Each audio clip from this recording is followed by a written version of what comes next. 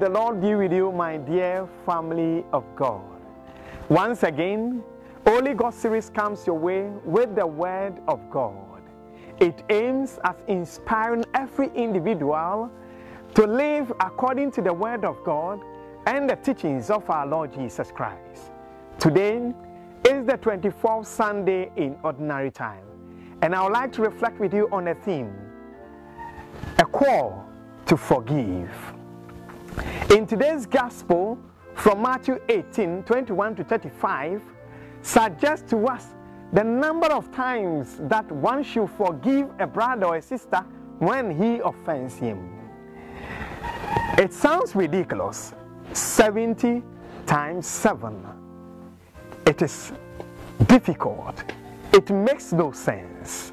However, Jesus invites us to forgive 70 times 7 times, which is not easy for every human being to get it done, where you recall the sins of a brother to that point. The number of times Jesus suggests to us does not necessarily mean that we should count to that point, but we should forgive anytime somebody offends us. In last week's Gospel, from Matthew 18, 15 to 20, Jesus instructs his disciples how and the steps to reconcile with a brother when the person offends you. In today's Gospel, Peter questions Jesus, how many times should we take these steps when somebody offends us? When a brother offends us? When a sister offends us? When a friend offends us? When a colleague offends us? We are told that we should forgive 70 times 7. That is 490 times. Well, it is a huge number. How do I forgive those many times? It is possible, and this tells us the unlimited nature of forgiveness. When it can be said that it is like our unlimited airtime that we have, that we talk and talk till we are very selves, we are tied to the end of the time. It suggests to us the endless nature of forgiveness. The unlimited nature of forgiveness brings to mind, what is forgiveness? Forgiveness is a voluntary act or decision to let go certain resentment, certain anger being caused by some people's offenses against you. We are invited not to punish people who offend us. We are invited not to pay back those who have offended us. So in today's first reading from Sirach, we are told to avoid vengeance. For vengeance belongs to the Lord. Punishment belongs to the Lord. So we should avoid certain punishment that we give to people when they offend us.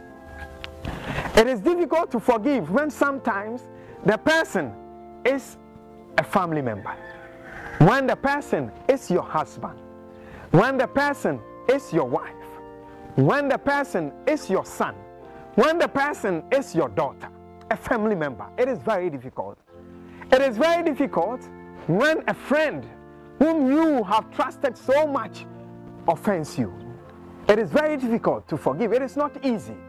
It is not easy to forgive somebody whom you have helped so much in his life, somebody who deliberately offends you. It is very difficult. However, we are invited today to let go those resentment, to let go those anger, to forgive them of their offenses. As we forgive, we also receive sanity of mind and body. When we forgive, we receive peace of mind. We have peace in our life. When we forgive, we receive healing for our souls, for our minds, and for our body. And for the one who has also offended us. When we forgive, we also receive forgiveness from God. When we forgive, God's mercy becomes ours. God's graces becomes abundant in our lives. Let us try our very best to forgive, regardless of the challenges that we go through, sometimes to forgive.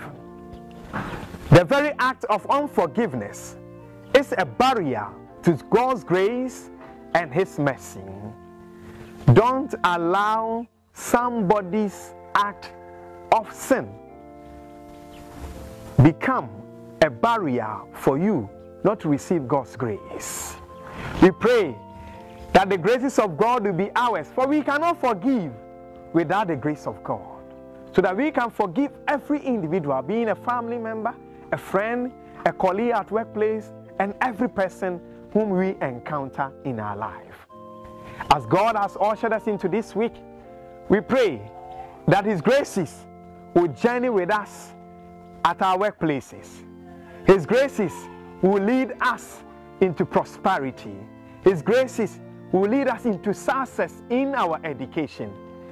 May the hand of God be upon our work, so that our work will be prosperous.